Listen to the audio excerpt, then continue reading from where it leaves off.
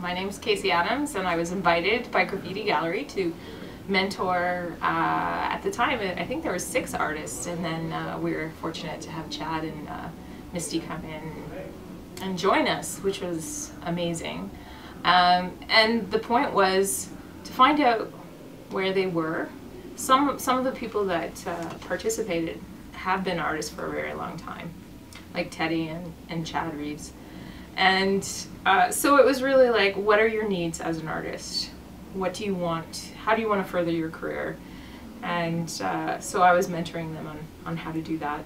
But for the rest of them, they're really new, young artists who don't know the business, they don't know what to expect. So it was really just me sitting down with them, preparing them for what you need to do professionally as an artist.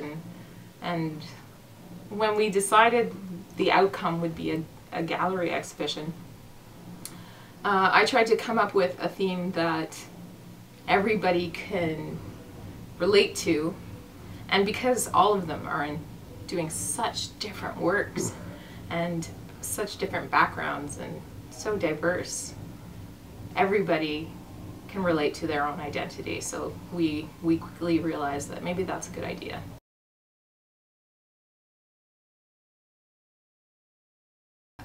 I guess having them say that I'm a curator was a bit of a surprise, because mostly it was like, listen, they did the work. All I did was come up with the theme and then they did the rest. So it was really just about me just guiding them on a professional pathway, and us deciding collectively like how to do the poster, and collectively agreeing upon the idea. And I have to say it's been really great getting to know everybody, and I want to continue a relationship with all of them, so that if they have any questions in the future, I mean, I'd love to help them.